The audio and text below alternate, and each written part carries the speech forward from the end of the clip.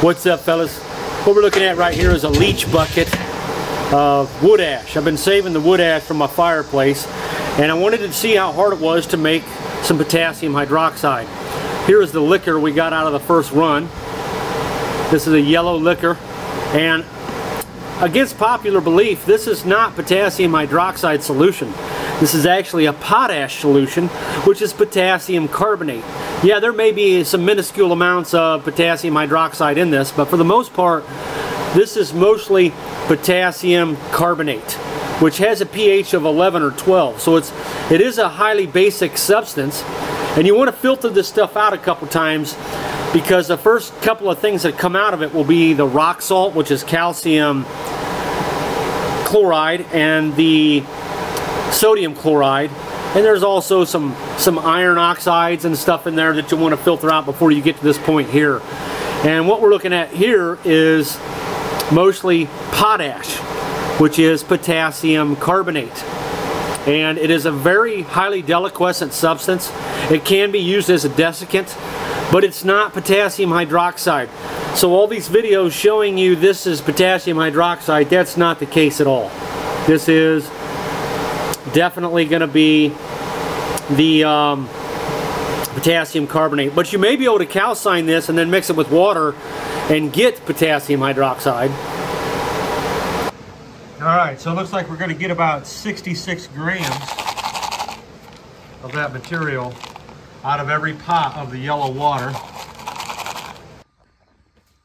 Alright, so we got about 217 grams of this stuff, so we're going to split it up. And I think we'll calcine half of it, and we'll try a different method for the other half. So the reaction we're about to observe is called a metathesis reaction, where we convert the calcium hydroxide into calcium carbonate, and the potassium carbonate will convert to potassium hydroxide. We're using calcium oxide as a source of calcium hydroxide because calcium oxide converts to calcium hydroxide when you get it wet. But we were able to get this with fire and rocks, so it's something you can just get off the ground. Grams. You don't have to buy it, and that's kind of the goal of the project, was to see if we could do this without having to purchase anything. So the reaction requires like a 2-to-1 mix or something like that, sometimes 3-to-1, and I don't know about how valid the process of calcining potassium carbonate or calcining the dirty potassium hydroxide would be. We may not be able to calcine the potassium carbonate, but I think we can. And if we can, it should turn it into potassium oxide, which could then simply be mixed with water, converting it into potassium hydroxide, which may be a better way to go, but after what I've seen with it melting and boiling, I'm not sure yet. So in this reaction, we're using some limestone.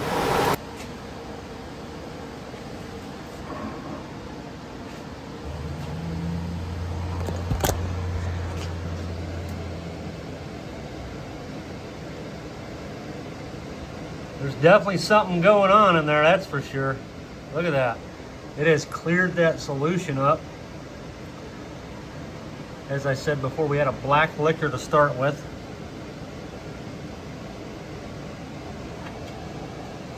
What do you suppose that's all about? Weird, right? Definitely some kind of dance going on there, huh?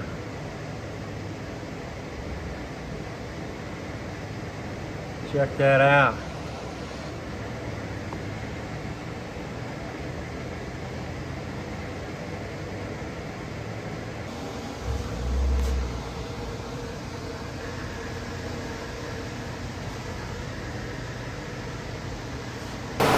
Okay, so now we're going to take that yellow solution and we're cooking it off in glass, because I believe the stainless steel pot may have been contaminating it with chromium, making it toxic, but I'm not sure.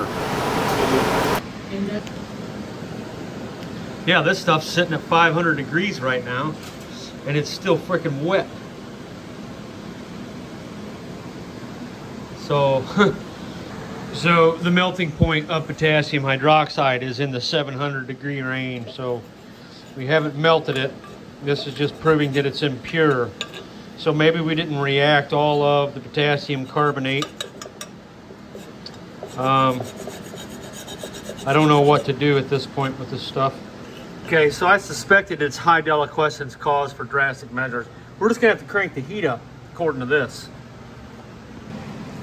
Okay, so this is what I got out of that solution. Sodium hydroxide. We think it's sodium hydroxide. We'll have to figure out a way to test for that. We can do a flame test. Well, that ain't gonna work. We can get potassium in both. So I don't know.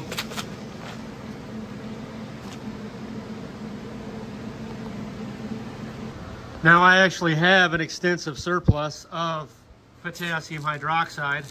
I'm gearing up for a project that me, Ben, and Mescal are putting together. We're gonna be doing some geopolymer work. But I wanted to just kind of examine the possibility of making my own materials. But you'd have to do this on a grand scale for it to be economical. I think this was like $40 worth. And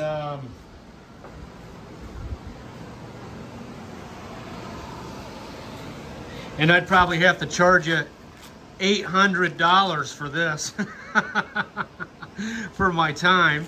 You know, as busy as I am, an hour's $100 easy. So I don't know. It was kind of an all-day fooling around with it sort of deal. You're not constantly messing with it, of course, but you know. So is it possible? Yes. Is it economical? I don't think so, unless you have no choice. But it's still nice to know what it takes. I just wanted to examine the situation and see what we were dealing with here. And I suppose with a huge supply of ashes and some free time on your hands, you could make 5-gallon buckets of this stuff every day. But it would take an enormous amount of ashes. I would say a truckload of ashes for a 5-gallon bucket. Potassium hydroxide probably.